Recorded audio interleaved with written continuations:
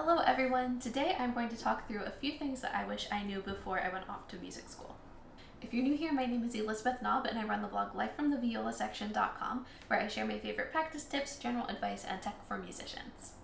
Since it's the beginning of August, I know a bunch of you are going to be going off to music school in the next few weeks. So these are 5 things that I wish I knew before I went off to music school.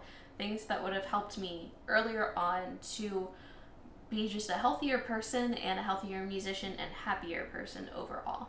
If you're not about to move into music school, but you would like to learn how you can get from high school student to college musician, you can check out my free guide called Roadmap to Music School. Down in the description box, it's a free download, and I go through the steps that you'll need to take to go from high school musician to college musician, and it is super helpful.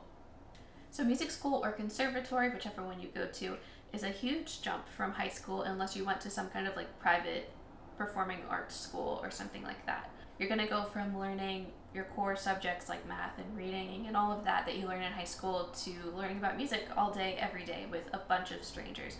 And it can be a really hard transition for anyone. Overall, I had a really great experience in my college years and I'm so glad I went off to music school. But like I said, it's a hard transition and I just want you to be as prepared as you can be so that you have a really wonderful experience. My first tip might sound really basic and like you already know this, but you need to eat and get enough sleep. Those are like the building blocks for every single day. You need to get enough meals and you need to get enough sleep. When you're in the midst of music school, in the middle of a hard semester, it's really easy to fall into the trap of constantly practicing and getting all of your homework done and trying to be the best that you can be. But you can't be the best that you can be if you're not nourishing your body with food and rest. These are essentials for human life, and if you miss out on food and rest, you're gonna feel like a shell of a human and it's not fun. So I know kind of the culture in music school is like keep practicing and grinding all day, every day. You have to make as much progress and be the best that you can be, but you need food and sleep in order to do that. So be sure that you are taking care of your body because that really is the building block and the foundation that you need to do everything else. One way you can kind of combat this is if you eat meals with friends at around the same time every day, if your schedules kind of line up and you regularly go to these meals, you have lunch together or you have dinner with a different set of friends, kind of scheduling it in like that, like just having that sort of like requirement in your mind that you're gonna get food with these people, you're gonna do this, that can help you kind of stay on track and make sure that you're eating all of your meals in a day. You can also schedule in your practice sessions and when you're going to do your homework into your schedule so that you know exactly like, okay, I'm going to be practicing at this time and I'm going to get this assignment done at this time so that then you have enough time to eat your meals and sleep. So I've found that if you schedule something to take a certain amount of time, you're more likely to finish it faster because you set that expectation for yourself.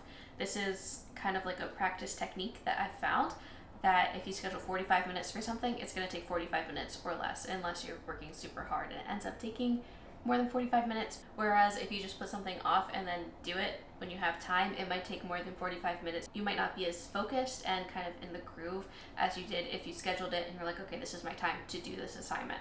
It kind of helps keep things efficient and packed together, and then you've got more time to eat, sleep, hang out with friends, practice, whatever you want to do.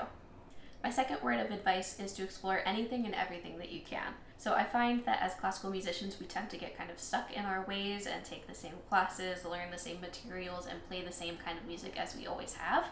But everyone always says that college is the time to explore yourself and your interests and what you're good at and try different things. And it's absolutely true for classical musicians as well. Try a different type of ensemble, try playing a different type of music. Even take a class outside of your major if you want. Check and see if there's a class on a different kind of music that you've never learned about before but sounds really interesting. You never know if this could be kind of your niche and where you really fit in, but you would never have known that if you hadn't explored it. And of course, it's college, so if you hate it, usually in the first week or 2 of the semester there's a drop add period where you can drop a class and take a different one instead. So if you really, really hate it, you can always leave. It's okay. But at least you tried. That's the important part. My third tip is to be nice and make connections. So I know that being kind all the time is not right, but being kind can get you really far. Just being a nice person someone who is enjoyable to be around and is friendly, you're gonna go much further than if you were rude and just uninterested in other people. Being respectful of others, especially as you're going through school, is so important because you never know when these people are going to come in and out of your lives again. You never know if someone might need you for a gig. You never know if you're going to need someone else for a gig. You never know when you're going to need to rely on people or when other people might need to rely on you. So making good connections now and cultivating them and being kind and respectful towards others can really help get you a long way, and that puts in a good word for you with other people. Please don't be nasty. No one likes making music with people who are rude or inconsiderate. It's just not fun. Most people like making music because it's fun, and if you're not a good person to be around, it's not going to be a very good experience. I've heard so many stories from other musicians and administrators that they would rather hire someone who is kind and just an average musician over someone who is rude but a really, really great musician. So being kind and just being a nice, responsible human being can go a long way. But of course, please stand up for yourself if someone is being disrespectful or rude towards you. Always stand your ground, and part of being kind is being kind to yourself, which means setting boundaries. So if you need to set a boundary, that's okay, just do it respectfully. That's it. My fourth tip is to not worry about other people too much. I know in the music world it's easy to compare yourself to others, and that's something we all do. But don't worry about other people too much. Just, I don't want to say stay in your lane, but kind of stay in your lane. Worry about your own progress and how you are progressing and what you're learning. Other people have their own journeys to go on, and sometimes it aligns with yours, sometimes it doesn't. That's okay either way. But focusing on your own learning can help keep you on the path that you want to go on. Sometimes it can feel really, really lonely if your peers aren't interested in the same things as you, or if they want to do things that you're not comfortable with. That can feel super lonely if kind of your values and expectations don't align. But really just focusing on yourself and your own growth can help it feel more healthier when you're not aligning with other people.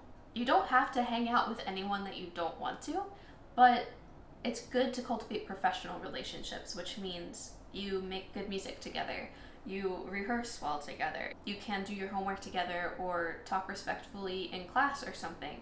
You don't have to hang out with people whose values don't align with yours. That's okay. You can have a professional relationship but not an outside friendship. That's totally okay. That's how the world works. Not every relationship you have has to be a really great friendship. It can just be a good music making relationship, and that's great. That can last your whole life, even if you aren't particularly friends because someone likes doing something that you don't want to do on the weekends. That's totally okay. Just know that it's not a good idea to really burn bridges in music school because, like I said earlier, you never know when people are going to come back into your life, or if someone needs you for a gig, or if you might need that person for a gig down the road. It's not a good idea to burn bridges and say something that you're going to regret, because that could just really mess things up down the road. So just always think before you talk, be kind and respectful, and stand up for yourself when you need to. My fifth and final piece of advice is to value friendship and collaboration over competition. So in the music world, it is easy to get competitive because when we enter competitions, we want to win scholarship money, we want to win a job. It's a lot of competing against each other. But in music school, we're all going towards the same goal, which is this one degree. And there are enough degrees for everyone in your class. That's why they got accepted. There's going to be a piece of paper for everyone who finishes all the requirements, and there's no limit to that, is there? It's okay. You don't need to compete for a degree. That being said, if you value friendship and collaboration and lifting other people up in their music making, it is so much healthier than thinking about competing against other people all the time and building them up to be enemies in your head. Personally, when I've entered competitions, I feel less competitive towards the people that I'm competing against and more worried about what the judges are going to think about me and my playing. It's more me versus the judges rather than me versus the other competitors in the competition. I think that's kind of a healthier way to channel that competitive energy, but really, all the music majors should be in it together. You are all there to learn from each other. You're all there to progress and make friendships and collaborations. It's not about competing against each other, even though it might feel like that sometimes, but lifting each other up and building each other's strengths and helping each other with your weaknesses, that makes us all better people, and that's just such a good thing to do. So those are 5 things I wish I knew before I went to music school. I hope that these tips are helpful for you. I know it's a really tricky time transitioning from high school to music school, so if you have any questions, please feel free to comment them down below, DM me on Instagram, or set up a college audition check-in with me. My website where you can sign up for a college audition check-in is down in the description box. You can easily find it and schedule a time with me. I would love to talk to you about any questions that you have, whether that's applying to schools, auditioning, what kind of audition repertoire you choose, if you want to have a mock audition where I tell you things that you can improve on, or if you just have questions about what music school life is really like, I will be happy to talk about all of that with you. If you found this video helpful, please give it a thumbs up and consider subscribing to my channel. I post new videos every Sunday at noon Eastern Time. I just made a Ko-fi profile too, so if you'd like to support my free content, you can find my Ko-fi link down below. I would love it if you could support my free content. Thanks for watching, and I'll see you next week.